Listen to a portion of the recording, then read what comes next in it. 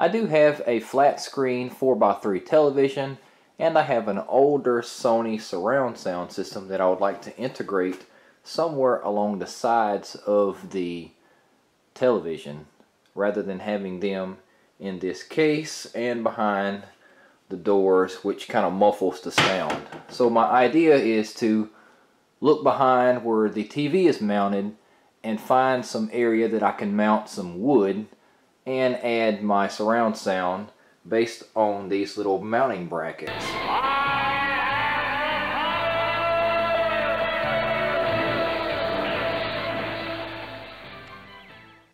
My first thought is to integrate wood in this area all along the length, which I've measured the length of the television. It's 27 inches, but I'm going to use my wood cut for 26.5 inches. And you can see that there are some holes back here that you can mount, or that I'm going to try to mount wood in. Where my finger is going, there's a hole in the top of this metal bracket and on the bottom of this metal bracket where you can see my finger going through. So I'll just use some bolts, washers, and nuts to hold the wood on the back of this, and then I can mount these little pieces of surround sound kit to that wood and kind of have it somewhat extended out along the side of the television to give you an idea of maybe left and right, front and rear mounted, and then underneath it down here I can put a shelf for my center channel. So here's some random wood that I found in my garage, and it would serve the purpose of giving you a visual understanding of what I'd like to do, is somehow mount the brackets to hold these speakers, and then mount this behind the television in a way that I could use up top and below for the mounting of those. Trying to have I guess a space-saving design, so I could extend it up a little bit higher, and it probably would look tacky because the wood is exposed, making the actual board a little bit longer than the length of the television. And that would probably entail maybe something similar to this, to where you have just enough to mount this sticking above it and below it, and attaching it to the bracket behind it that the TV's mounted on. So I think I may go with this. These are just some spare pieces of wood that I had cut prior to this project. They look like they're about the same length, and so it looks long enough to where it would stick out just a little bit, enough to put this on the top and maybe that on the bottom. So I'm going to go ahead and try to put some holes in this and mount the wood onto the bracket that holds the television. It's always useful to have a drill and a random bag of screws handy for miscellaneous projects. So what I've decided to do is take this, use this area or these two, whichever one that's more convenient, to put them at the very end. That way I can have as little wood exposed as possible on both ends, and then line up this piece of wood behind there, use my pencil to mark holes, drill the holes in, and then attach it to the back side.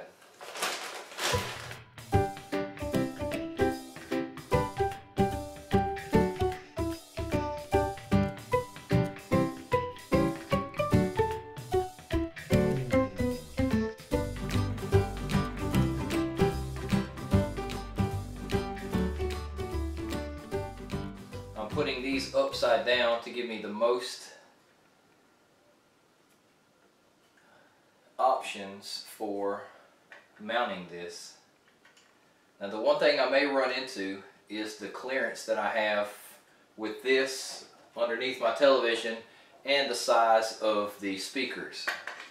Now I'll give you a visual understanding of what I was describing earlier, where I have my piece with my brackets on either side, and I would place them behind the television like so. And now you can get kind of an understanding. The speaker would be here on the top and the speaker would be here on the bottom on both sides. And that's how you would have your 4.1 or 5.1 surround sound. Not true surround sound, but you would still have your left and right, front and rear surrounds.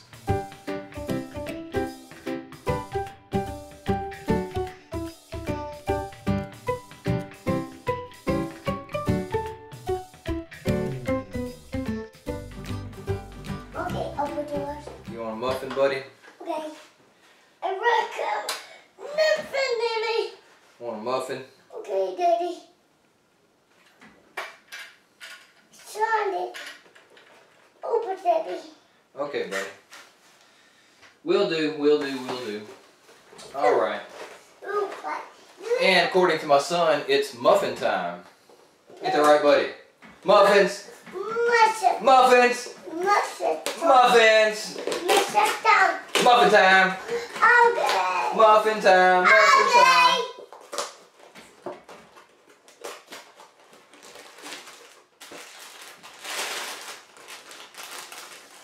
Whee! Alright, put them in the garbage. Hey, hey, hey, go back. Put this in the garbage. Okay, put it in the garbage.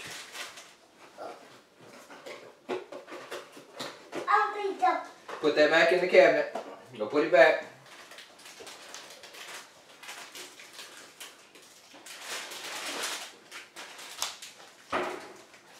Here you go, buddy. You're welcome. Hey, put this in the garbage. There you go. I have one of my satellite speakers that I will be using to mount on this.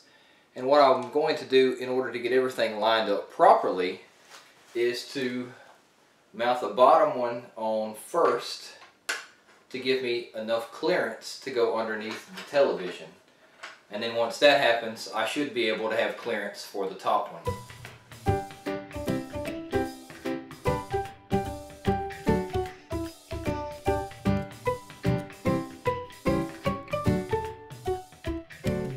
Now you can see what it looks like with the bottom piece fully assembled. All I have to do now is just give myself enough clearance underneath the television for this to sit.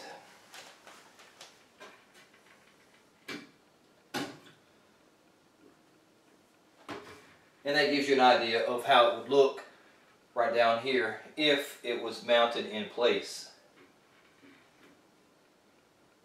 So I think I'll have plenty of room with these mounted down and the ones up top. I'm faced with two options. I can use a marker to get in the very small area right here to mark the back side of the wood when I lay it here, or I'll have to take my television off the bracket and mark it like that. The lazy me does not want to do the TV off option, so I'm able to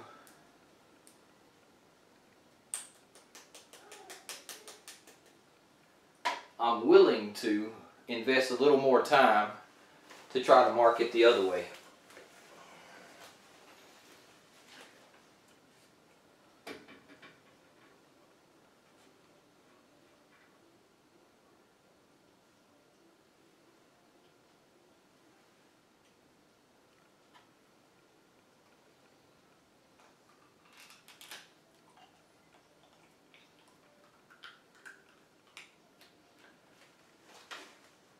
And the way that I'm going to do that is see where the top of my metal bracket is and the bottom of my metal bracket. I'm going to draw a line across, and then in the middle of that I'll drill holes. Now that I have my lines and circles drawn, I'm going to see if they line up with the bracket behind the television, so I can do this only one time.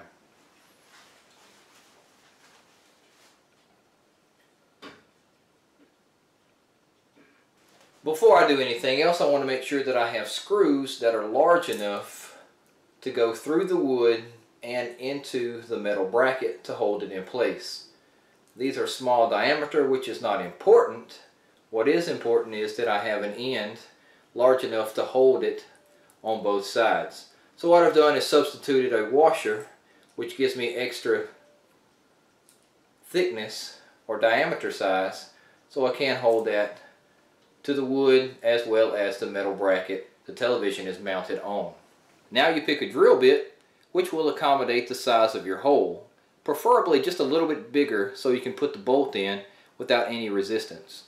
Now I have my holes drilled, and all I have to do is see if the holes line up, and then it's a very simple mounting process.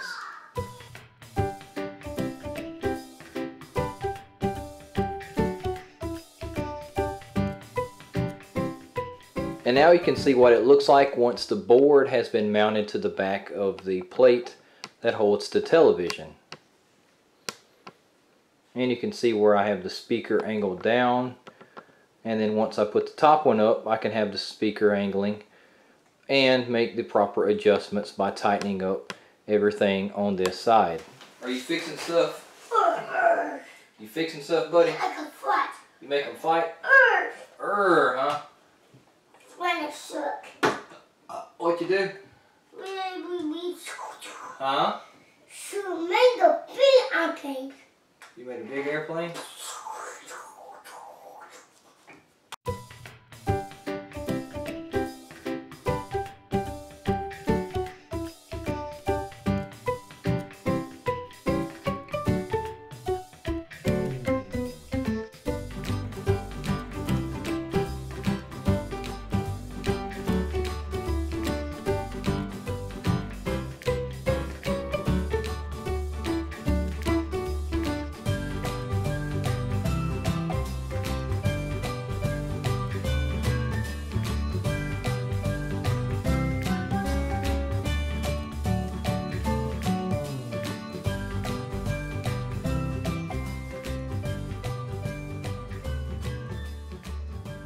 So this is day number 2, and I've gotten 90% of everything done that I planned on. I've got the board behind, and you can kind of sort of see right here where the board is at. Everything is mounted. I did pretty good, decent job with the wire hiding and running cable management wise on the top, and then the same thing on the bottom there. But as I go down, I will show you a little bit more of what my ultimate plans are. You can see that I have my hot glue gun down there, and I tried to glue this shelf onto this pole back here, but the glue itself wouldn't hold. And the reason being is I wanted to put the center channel speaker on the shelf, and that way have everything up out of the way so I can still use a portion of this for my unboxing videos and kind of keep it away from my son so he wouldn't be tempted to play with it. And after the hot glue failed, I decided to pick up some JB Weld Super Weld professional grade, and this specifically said it's for adhesive with steel and metals. So I'm going to go ahead and apply that, see how it works, and then let you see the finished product if that was the case.